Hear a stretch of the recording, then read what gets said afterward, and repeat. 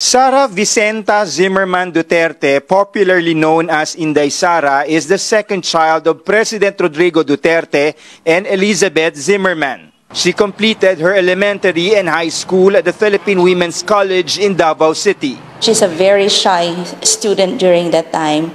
The way she expressed her ideas in writing, Jan, for me, magaling siya because I really noticed her writings skills, and I really appreciated the way she organized her thoughts, the way she expressed them and put them into writing. Even as a young girl, she has displayed her inclination to politics as an officer of the student council. Ako kasi parang tingin ko kay Sara, she learns by experience and through others. She took respiratory therapy at San Pedro College, hoping to pursue a career in medicine.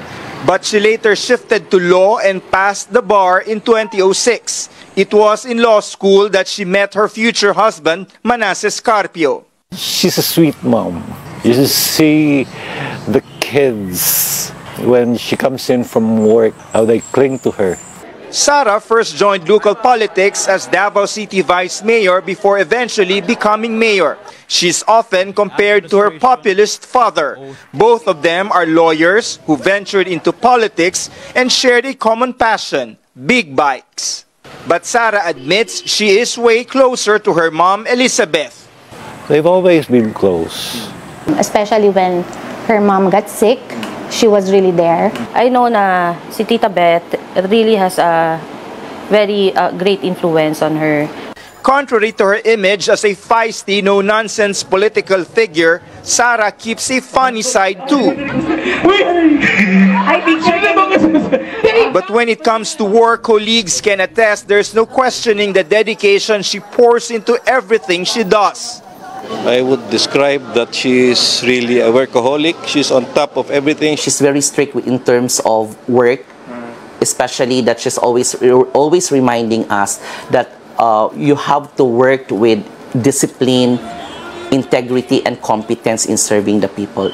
Among her primary advocacy, looking after children's welfare and peace building in conflict-torn communities.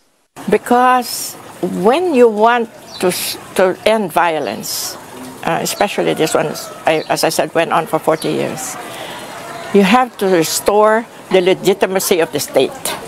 If you want to restore state legitimacy, a credible political leader is key.